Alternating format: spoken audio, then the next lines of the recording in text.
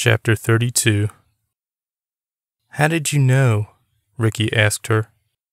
"Your disappearance from the car was a big clue," Scout said.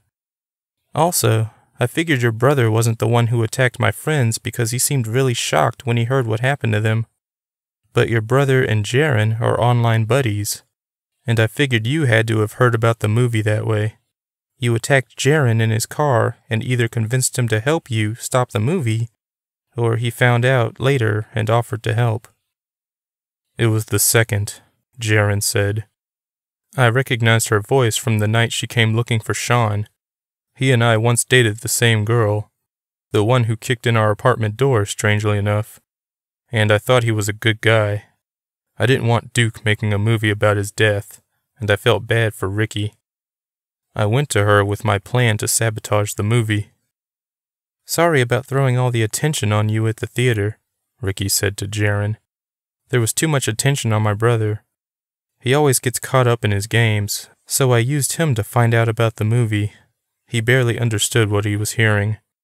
That's why I love him, and though he loves me, he would never hurt anybody." He shrugged. "No big deal." "Who killed Gina?" Scout asked angrily. Jaren looked to the floor. "I did. It wasn't planned. I was going to attack Duke that night, but I couldn't find him. You were the next best thing. I brought a knife, and I only meant to scare you with the threat of death. Then Gina fell off the pipe. I saw she was paralyzed, and I—" "You thought you were doing her a favor," Scout finished. "And now you're going to kill Duke and me?" "I fucking told you not to come," Jaren snarled. "And you brought a friend. Where is she, anyway?" "You'll never know." Scout grinned, taking pleasure in knowing her friend was hidden from these people. "Are you disappointed, Duke?" Jaren asked.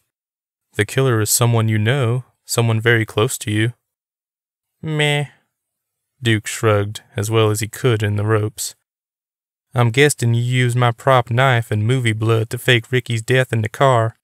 Bravo." "I tried to do this the bloodless way," Jaren went on. "I knew Seth was still in the frame when we filmed at the diner. I was hoping you'd get so frustrated that you'd want to quit." "Then you don't know me very well," Duke said.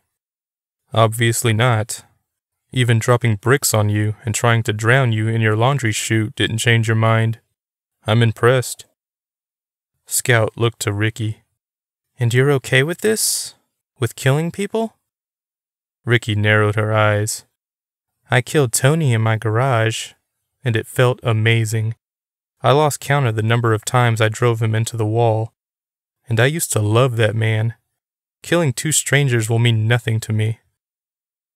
"And this is all because I made some stupid movie?" Duke asked. "You can't please everyone, I suppose." Jaren looked at Ricky. "You can kill them both. I'll wait outside." He started toward the front door. "Your father went to prison for you," Scout said suddenly. Jaren stopped in his tracks.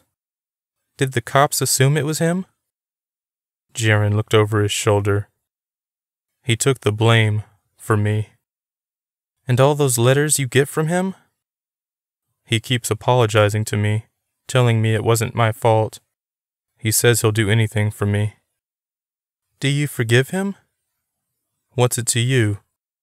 "Do you forgive him?" Scout asked again. "I haven't decided yet. Maybe." "If you can possibly forgive your dad for everything he's done to you, can't you forgive Duke for making a movie despite the fact your life was put in danger because of it? Are you really going to let this heifer kill your friends?" "Heifer?" Ricky said. She slapped Scout. "I really liked you when we first met," Scout said. "But if I'd known how crazy you are, I wouldn't have bothered talking to you." "I'm gonna kill you first." Ricky raised the knife over her head, preparing to strike. Suddenly, she was tackled from the side by Jaren. They struggled over the knife.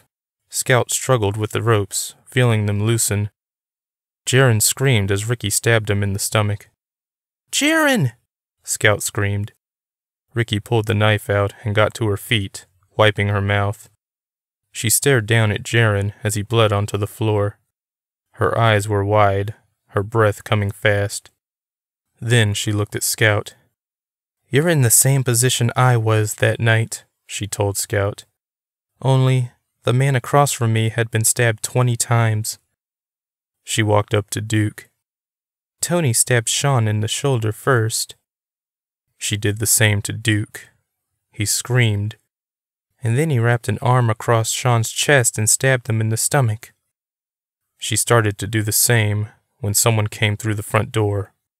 "Freeze!"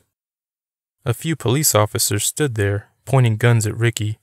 Someone walked in behind them, staring at the scene. "Taylor?" Scout called. Her friend stood there, her buzz cut covered in dried blood. Her clothes were dirty from her nap in the woods. "I guess I was far enough away from the cell phone scrambler to call the cops. Are you okay?" "I am now," Scout smiled. The cops handcuffed Ricky and called an ambulance for Jaren and Duke. Once Scout was untied, she hugged Taylor tightly. "Keep an eye on him," Scout told the cops as she pointed at Jaren. "He's the other killer." "Got it," one of the officers replied. Jaren and Scout locked eyes for a moment. Then he smiled at her.